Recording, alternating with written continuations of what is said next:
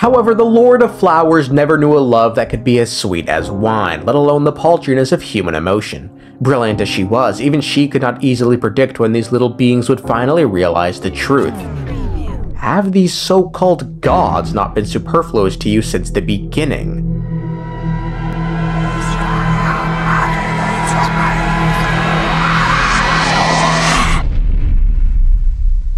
Gods in Teyvat are a complex topic because, as discussed numerous times, in Teyvat there exist two kinds of gods. There's the gods who walk amongst humanity, and then there's the real gods, the ones who control everything from their island in the sky up above, the ones we should be thanking for everything, who we will henceforth be calling the Shades to avoid any confusion moving forward. Powers and authority aside, the one key thing that separates the two groups of gods is origins. What do I mean by this? I want you to ask yourself, where do the gods come from? Stunned silence takes the crowd. If you're thinking to yourself, oh no, you's a honest some bitch, I like you. And that's because, truth be told, we don't know where the gods come from. This is in stark contrast with the Shades, who were created before the human realm even came into existence by the hands of the primordial one, a progenitor god hailing from beyond the stars. Quote, when the eternal throne of the heavens came, the world was made anew.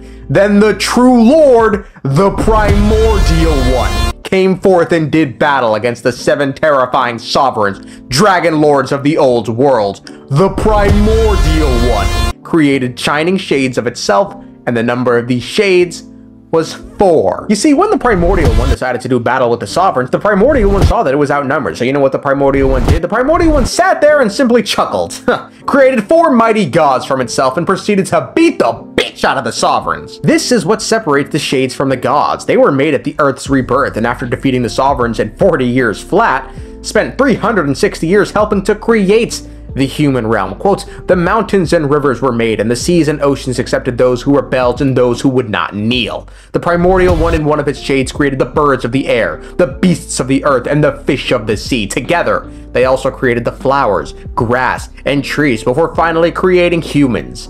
Our ancestors, numerous as the stars in the sky, uncountable as the sand on the shore. From that time, our ancestors made a covenant with the primordial one, and so entered into a new age. They exist beyond the human realm and thus aren't bound to it, unlike the gods on Earth, who for a time seemingly never existed at all. As a matter of fact, it was our good old pal Enjo, however the fuck you say that nigga's name, who informed us of this fact. The reason the book Before Sun and Moon is so important is that it details what the world was like before the gods walked the earth. However, this isn't exactly true, or it's simply meant to be taken literally as in when the gods walked the earth. The current understanding of the lore operates as such. There was once a time of great prosperity in one civilized nation under the heavens. Divine envoys and emissaries walked amongst humanity to bring the good word of the heavens to the people. Nabu Malikata speaks of these days gone by in her conversation with God King Deshret, saying, quote,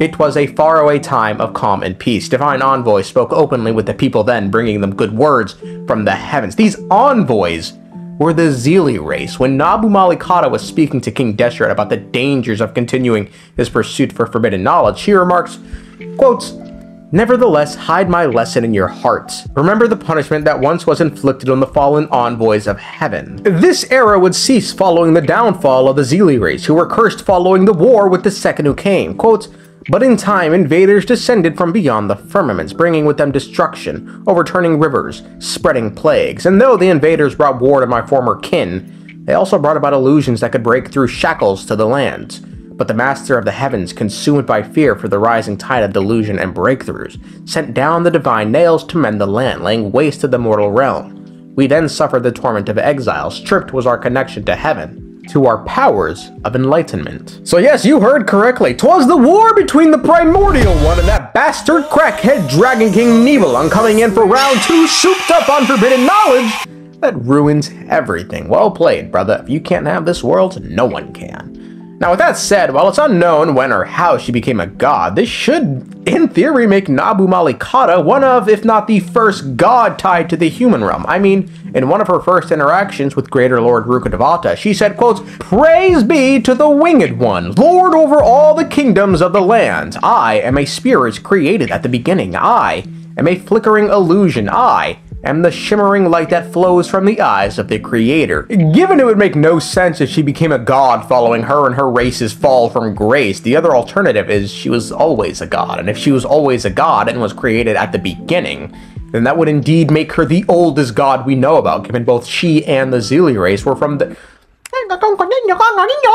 Given she and the Zhongli race were there from the dawn of the creation of the human realm to act as envoys. Now this, of course, would make Enjo's statement wrong, unless, of course, again, he literally meant before the gods walked the earth, in which case Nabu Malikata was perhaps somewhere in the sky as opposed to the earth, which would in fact fit, given the Zhongli race did have palaces beyond the realm of the humans, such as the Moon Palace.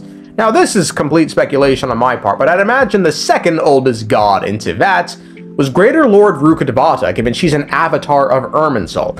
Now this one is tough, given we don't actually know, but I view it as such. Irminsul should have existed before even the arrival of the Heavenly Principles, because it's the root of the Dendro element itself, and given the Dendro Dragon existed before the Heavenly Principles, we know the element's Dendro predates the Principles, and thus, so should Irminsul. Now with that said, given the Heavenly Principles know how important Irminsul is, I mean, hell, when the Cataclysm struck Conria, all the Archons were summoned to Celestia except for Greater Lord Rukkhadevata, because she had the more important task of protecting Irminsul. It would then make sense that following the remaking of the world by Thanes, Rukkhadevata came into being to act as the guardian and caretaker of Irminsul. Furthermore, it would appear she had knowledge of the war with the Second Who Came, given in her conversation with Malikata, she stated, quote, "If one dares to imitate the forbidden arts, only calamity awaits at the edge of divine knowledge." However, given she had access to Irminsul, she, could have just Googled that shit.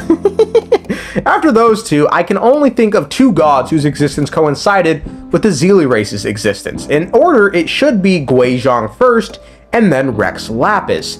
The stone tablets of fucking somewhere tell us... No, I'll get the source.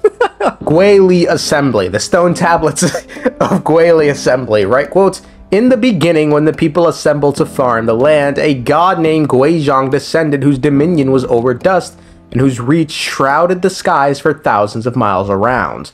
The god laid down 4 commandments for the people. Then another god descended, whose dominion was over Geo, and who brought the people of Liyue to this place. Jointly they shepherded the people for their protection." Now we know Rex Lapis existed just slightly before the end of the Moon Sisters, as the Solar Vermilion set writes, quote, "It is said that when Rex Lapis was still young, the sun was a chariot that raced across the earth. When the 3 sisters of the night sky were martyred in a calamity, the solar chariot fell into a deep gorge." And now, given Rex Lapis was still alive during this time, that would also mean Guizhong was alive during this time, given she descended onto Earth first. As to the question of where they descended from, it would seem the answer is simply the heavens. When Rex Lapis died, Ganyu tells us his soul returned to the heavens, given, returned, and, but this seems to be more spiritual than anything. Should this hold true, however, then that would mean God King Remus also existed in the same capacity. If you are curious, however, God King Deshret existed long before Remus, given Jurabad was able to rise and fall before Remus finally descended. However, keep in mind, despite this, Deshret must also be far younger than someone like Nabu Malikata, given she had to tell him everything of the old world, and an age she said was long gone. He himself admitted to not knowing anything of this ancient history, writing, quote, "She once described the night sky adorned with 3 bright moons, to me in a language I have now forgotten. Yes, the number of moons should be 3. Now, with that said, I do want to throw in, back to fucking Remus. It is difficult, that guy, because at some point before establishing Remuria, he went to the Primordial Sea and received a goblet from the original Hydro Sovereign, but when that was in relation to him creating Rumeria, who knows? So where does this leave us? There are at least 3 confirmed gods that existed during the Divine Envoy era, with Nabu Malikata being the oldest, just being described as a spirit who was created at the beginning. Then Guizhong, the second eldest, who just descended, and Rex Lapis, the third eldest, who just descended. However, I speculate that Greater Lord Rukkhadevata was the second eldest, crafted sometime after the world's creation to guard Irminsul. So far as I know, these are the first gods that came into being after the creation of the human realm, but before the downfall of the Zhongli race. Interesting to note that if this is indeed an exhaustive list, Morax is the only remaining god from the old world.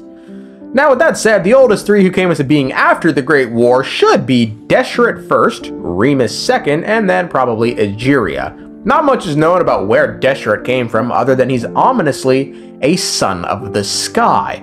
Remus just seemingly spawned in one day at the Primordial Sea where the original Hydro Sovereign just inexplicably gave him unsurpassed authority in the form of a goblin, and then one day just descended onto whatever fragments remained of the first era of what is now Fontaine, and established Rumeria. Sometime after the rise and fall of Jurabah, this entire interaction must have happened at least after the existence of Deshret, and finally, there is Egeria, who came into being after being created by the Shade of Life to act as a heart for the Primordial Sea. Important to note, she existed at the same time as Rumeria. She committed the sin of reappropriating the Primordial Sea, was locked up by Celestia. However, following the death of Remus, quotes, "It was the heavens who chose the Mistress of Many Waters, commanding her to return from her primeval prison to take over from the Golden King and to rule the Sea Runes." So that's that. As for the rest of the gods, like Ventian gang, it's nigh impossible to state how long, for instance, he existed as a wisp before finally creating a form. And it's even worse for people like the twins, who are just described as incarnations of lightning with no aids attached whatsoever. Even when Venti was a wisp, he wasn't even a god yet. I mean, still, the pattern just seems to be most gods came into existence following the onset of the Archon War. Interesting, isn't it?